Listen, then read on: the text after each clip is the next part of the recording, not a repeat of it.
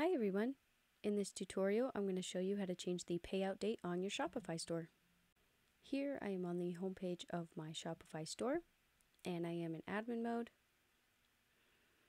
And over here on the left hand side of the screen I'm going to head down to the settings, and from here I'm going to go over to the payments section,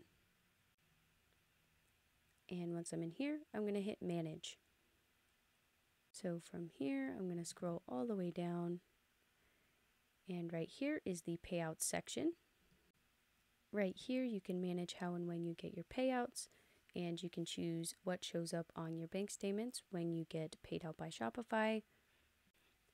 And finally you can choose how often you get paid out by Shopify. So if you need to change the payout date on your Shopify store, this is how you can do that.